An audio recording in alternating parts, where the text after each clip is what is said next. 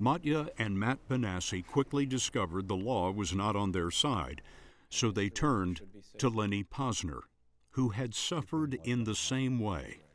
I was being attacked. The memory of my son's very short life was being attacked, and I just wasn't going to stand for that.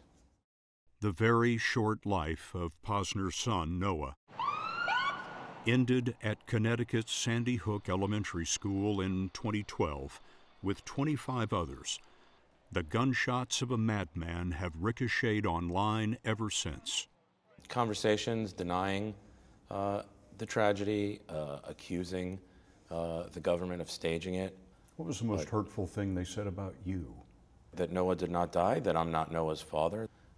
It all revolves around the notion that these are staged shootings, that they're scripted events, that I'm an actor, that I'm paid to fake the death of a child.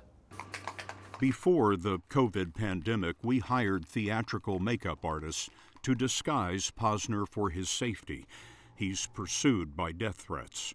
One woman left a voicemail saying, "Death is coming for you real soon." She landed in prison sooner. How many times have you had to move your family? Around 7 times. He's targeted because he's invented ways to fight back. He copyrighted photos of his son to control how they're used. He published a letter to Facebook's CEO that read, "You have deemed our lives are less important than providing a safe haven for hate."